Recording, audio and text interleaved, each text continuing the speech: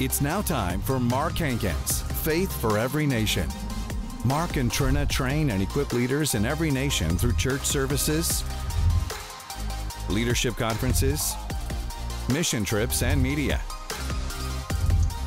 Get ready for a direct and joyful message about how to grow in your faith and learn more about who you are in Christ. Now, let's join Mark and Trina.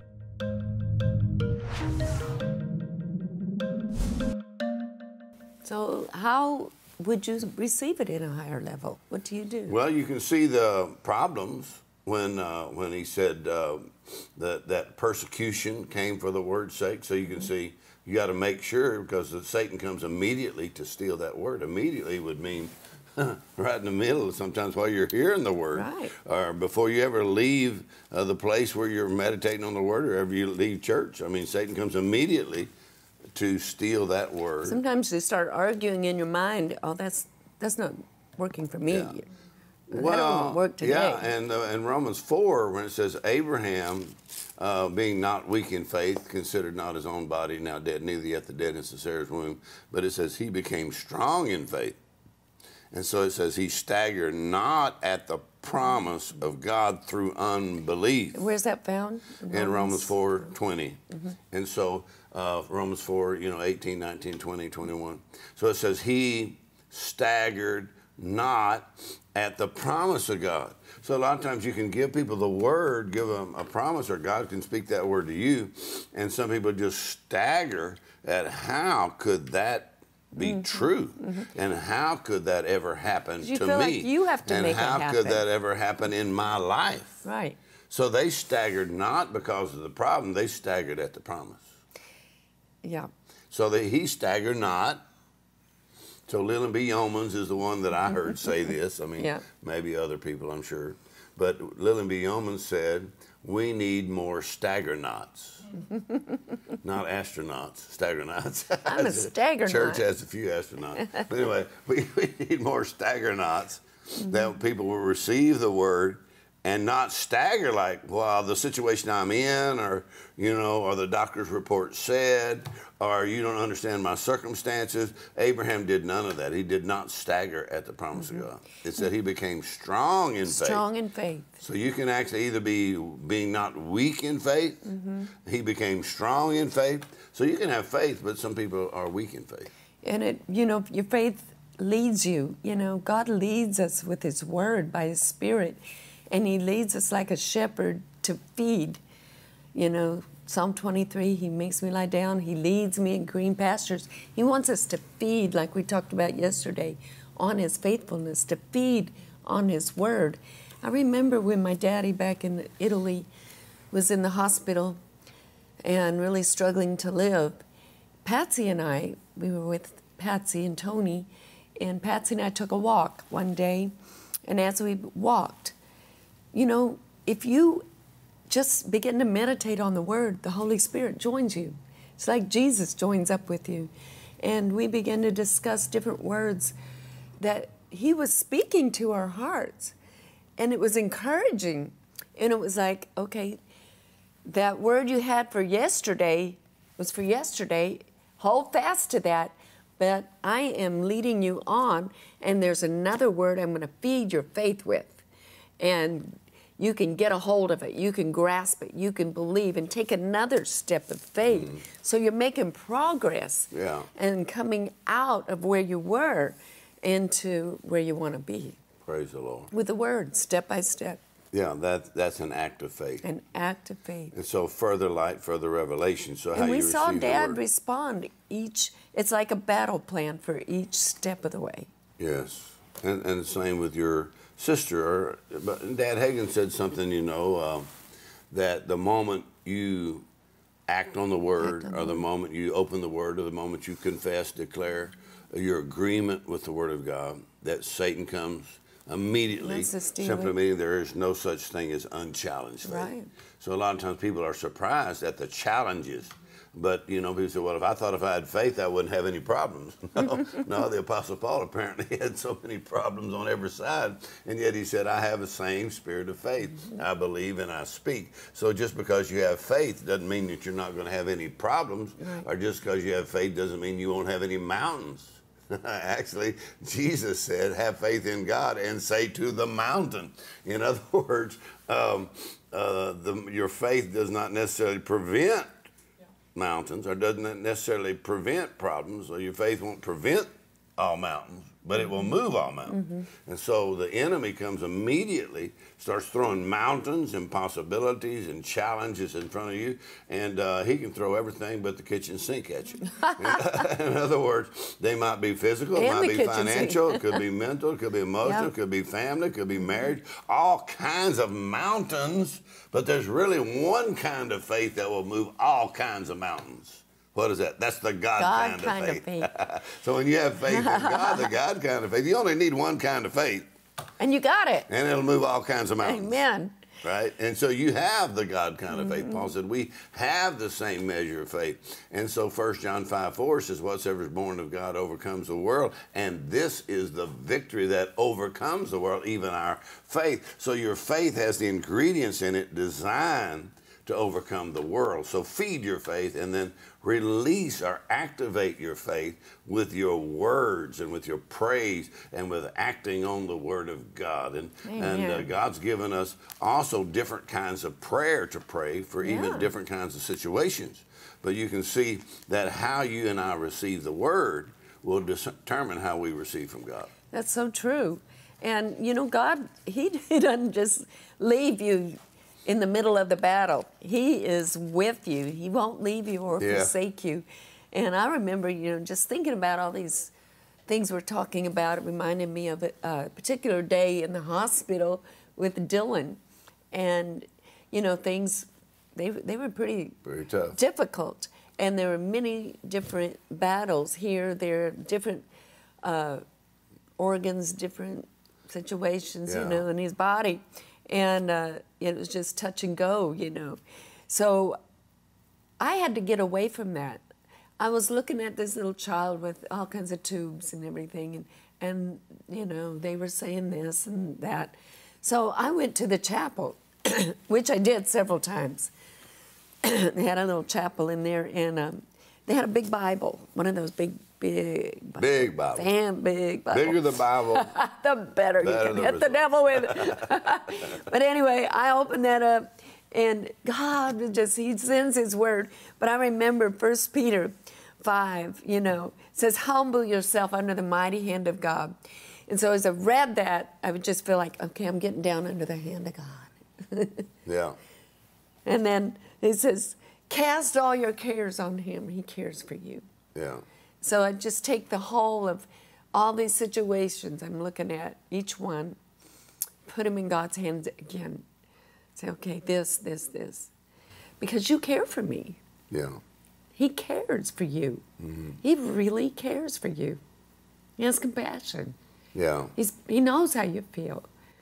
He doesn't like it. That's why Jesus died on the cross, became a curse. So we can cast the whole of our care on Him.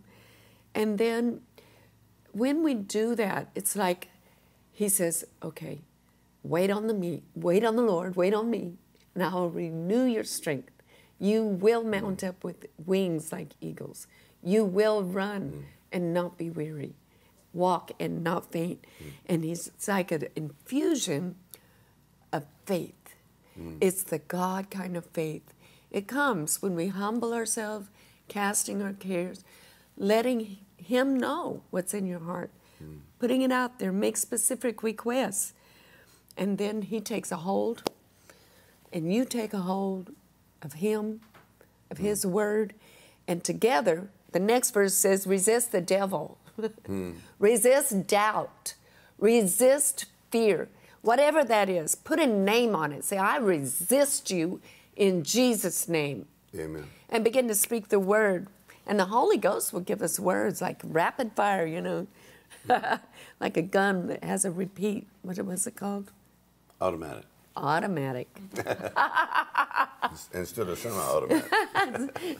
It'll come out. The word will come out. So how you receive Yes. that word. And Jesus talked about, the oppositions and the situations that would hinder the word and how to receive the word. And so you can get offended at people. Oh, yeah. Well, you get and he said the offense comes, and then he said you're distracted by this world and worldliness, just the cares of this life. You get and so a lot of times disappointed. people just get caught up and, I got to do this and I got to do that. And so they don't spend time in the Word. And so then they don't get the results of the Word in their life or in their family or in their body. Doesn't mean that God doesn't love them. He just said Satan comes immediately to steal that Word.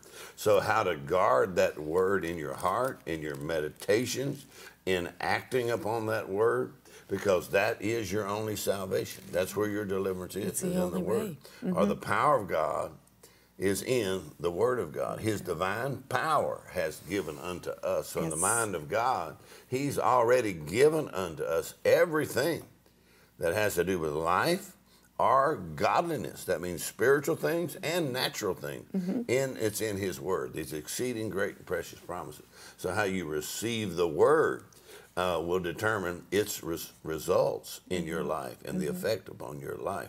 So that's Jesus' parable. He said you can't understand anything about the kingdom of God if you can't understand that parable of the sower, which is in Mark chapter 4 and I think Matthew chapter 4. And so He sent His Word, that's Psalms 107 verse 20, and it healed and them delivered. And delivered them. So when you'd say the Word is working mightily. One translation says it's releasing its supernatural power. So Dad Hankins said many people look for the spectacular and they miss the supernatural.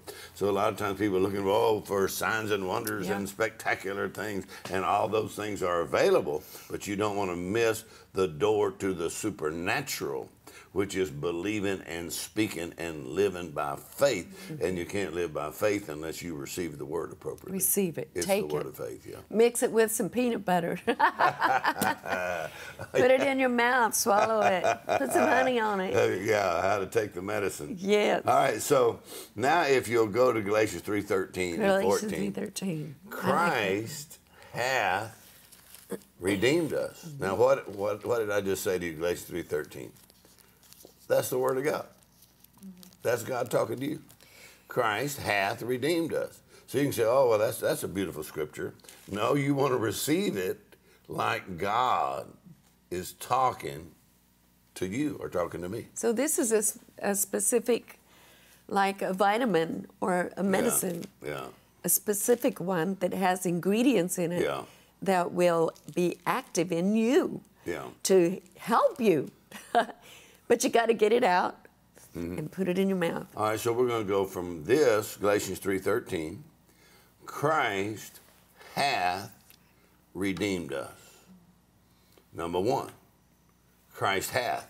So He's not going to. You don't even have to ask Him to or try to get Him to. Christ has already redeemed or purchased our freedom, and we know how He purchased it in Hebrews chapter 9, verse 12. Neither by the blood of goats and calves, but with His own blood. And so He redeemed us with His blood. He entered in once into the holy place, and He obtained eternal redemption for us. He purchased our redemption, our freedom, with His blood. So number one, Christ hath redeemed us. So your confession is Christ has redeemed me, or by His stripes I was healed. By His stripes you were healed. Yes. Christ hath redeemed us. So in the mind of God, God has already done everything He's going to do about your healing, your salvation, your blessing, your victory. In the mind of God, Jesus has already paid it all, and He sat down. So now how you receive the gospel, how you receive the Word is going to determine its effect upon you. So number one, Christ hath redeemed us. Praise the Lord. What's Praise your the first Lord. response? Praise the Lord. Well, I'm redeemed from that. It says in James, the first chapter, you receive with meekness Yeah. the engrafted word. So meekness is praise the Lord. I receive that. I'm not going to argue about it. I'm not going to Well, argue with if it. that's true, why this and why that? I No, tried praise that. the Lord. So, Thank you, number Lord. one, Christ hath redeemed us or purchased our That's freedom. good news. Yeah, so he forgives all of our iniquities. He heals all of our diseases. So you are forgiven, washed in the blood of Jesus, and he also heals all of our diseases. So what's your response? Praise the Lord. I'm healed. Christ has redeemed me. Well, same thing with poverty, same thing with depression, same thing with old habits. Christ has redeemed me. And he says, Christ hath redeemed us, and then he tells you what from? Curse of the law. From the curse. What is in the curse? What's in the curse of the law? Well, you find that over in Deuteronomy 28, which includes sickness and disease. It includes poverty. It includes depression. It includes we're redeemed from spiritual death, from the hand of Satan. So you can see we are redeemed from the curse. And so if it's included in that list, and that list is actually just a partial list, but it's a pretty long list. So the curse in Deuteronomy 28 is directed towards people who do not walk in the covenant. Is that right? Yeah, So it's their works. yeah. But Christ redeemed us. Praise the Lord. He took. We don't have to work for this. So he says, Christ hath redeemed us from the curse of the law. From that curse. So he tells you what he's redeemed you from. Well, not only has he redeemed you from the devil or demons, redeemed you from hell, but there's a lot of other things that you are all redeemed from. You don't have to wait till you get to heaven to be redeemed from that. And really it boils down to three major things: is poverty, And it's the curse, sickness, and spiritual death. Three major things, but it lists a lot of other, like mental torment, family destruction in your problems. family. And so you put the blood over the doorpost of your mind and over your family, and you say, Christ has redeemed us. That's why when you have communion, so let's look at this. Christ has redeemed us from the curse of the law. Number one, we're redeemed. He tells you what you're redeemed from, and he tells you how you're redeemed. He was made a curse for us. That's verse 14. Galatians 3:13 and 14. Christ has redeemed us.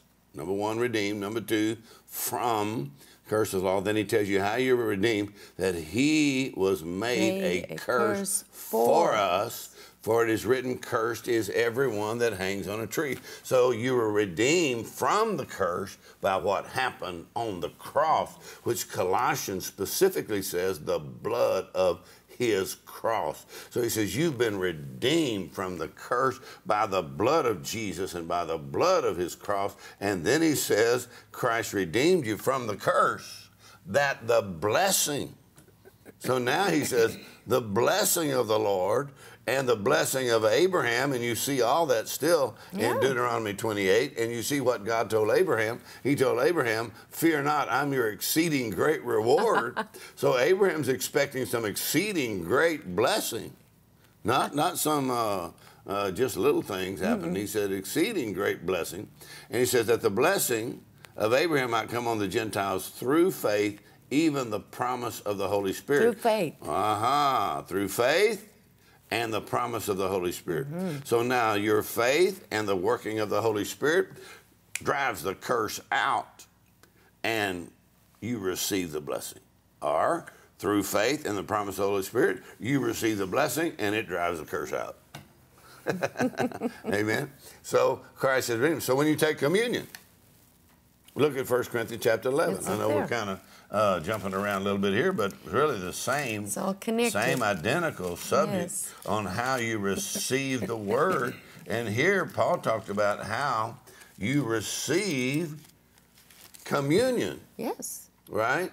So what is happening, we call it the Lord's Supper, or you call it communion, and really it's one of the two ordinances in the church that are a physical demonstration of a spiritual reality. Yeah. All right, so one of them is water baptism, which is a physical demonstration of a spiritual reality. The second one is when you take communion. He said the Lord Jesus took the bread and he broke it and said, "This is my body broken for you." And they took the bread, and then he said, and he took the cup. He said, "This is the cup of the New Testament in my blood." And he said, "Do this in remembrance of me." And they drank the cup. And then he said, "And you do show the Lord's death until he comes again." So you're showing. What does that word show mean? On the outside of what's happening on the inside. So it's a demonstration yeah. of something that happens spiritually. Actually, the word show is There the you word go. promulgate. You do show. Promulgate, that means to put a spiritual law into motion by an official declaration. Wow. Put a law into motion by official declaration, to promulgate or to show the Lord's death until he comes again. In other words, when you take communion, you receive the bread, mix faith with that, receive the cup, which is the blood of Jesus. And it shows your identification with Christ, and it shows that you're redeemed. And that's an act of faith. It's an act of faith for your whole family. Yeah. And he says, as often as you do this, which means you could do that every day. Yeah. We did that when dealing with Dylan's situation more than once. Oh, yes. And we did it with our family for Christmas. We took communion together. So you do show. So what happens is when you receive that, it is a physical demonstration of a spiritual reality. Right. It's like putting the blood on the doorpost of your house, and you're saying, "Satan, you'll not enter in." Amen. So you're submitting yourself to the Word of God and resisting the devil when you take communion. Yeah, now anybody can eat the bread and the crackers and drink the juice. Anybody can do that. But when you know, yes, is when you show. In other words, when you know what happened on the cross. Christ redeemed us with his own blood. He redeemed us. His body was broken for us. And so you see your identification with Christ, and you say, "That's not just for everybody, that's for me." And you take the bread, and you take the cup, and you start praising God. Christ redeemed me from the curse. And you show something. And you show. That reminds me of Colossians 2:15. Yeah, yeah. That God spoiled principalities and powers, made an open show of them. Christ triumphed over principalities and powers. So your act of faith is registering your spiritual reality. You're acting it out in the scene. That's really the definition of faith. Is you take a spiritual reality and you begin to act like it's true.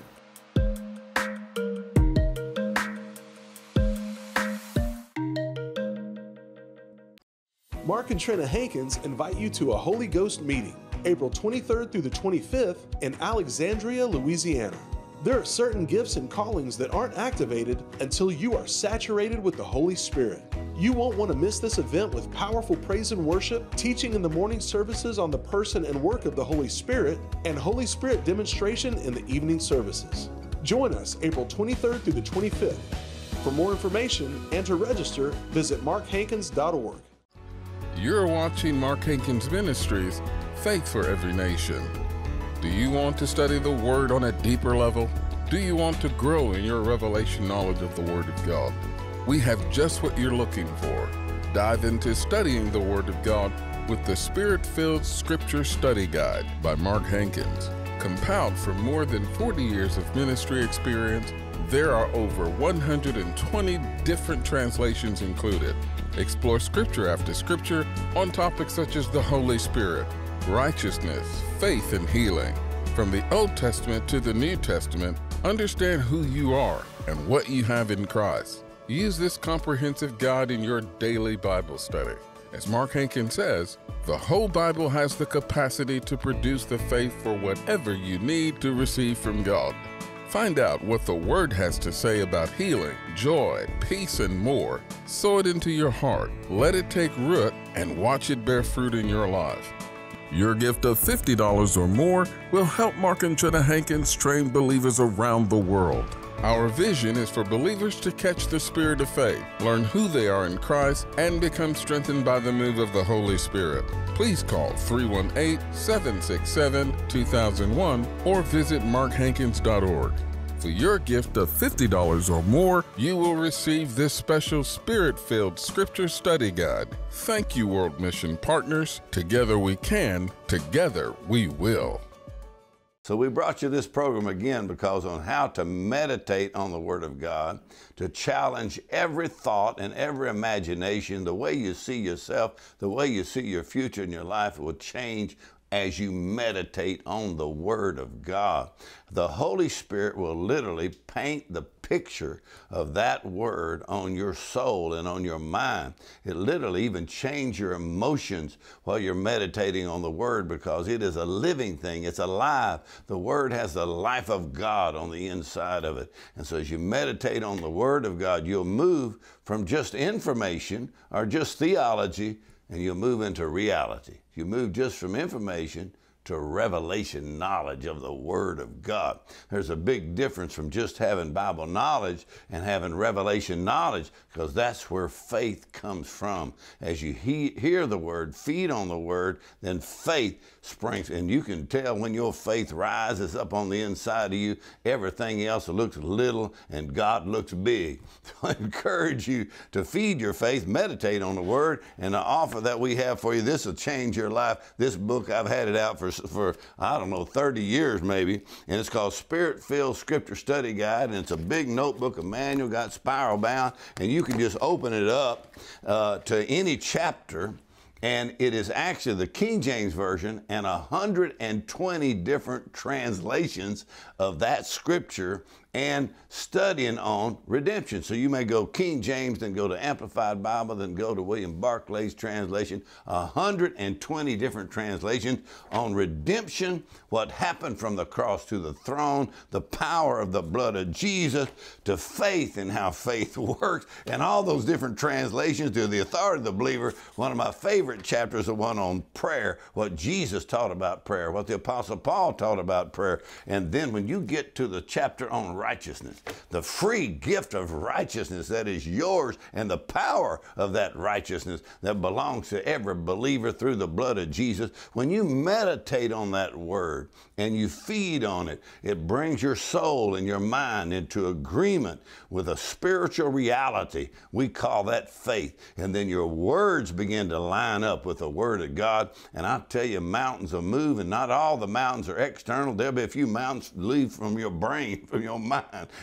Those kind of obstacles will be removed, and you'll walk in the light and live in the light of the Word, the light of redemption, the light of the love of God, the whole chapter on the God kind of love. So you got to get this book in order, download the messages on meditation, and this book, Understanding Who You Are in Christ, Spirit-Filled Scripture Study Guide, 120 different translations. Woo! I encourage you to get it. Order the book, or you can call and order it right now and feed your faith, and you'll rise up and mountains shall be removed. So until next time, I'm Mark Hankins. May God richly bless you.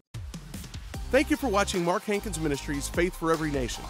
For more information on how to build your faith, visit markhankins.org. You can access many free word resources to help you find who you are in Christ. Stay connected with us on Facebook, Twitter, Instagram, or our YouTube channel. Thank you for watching.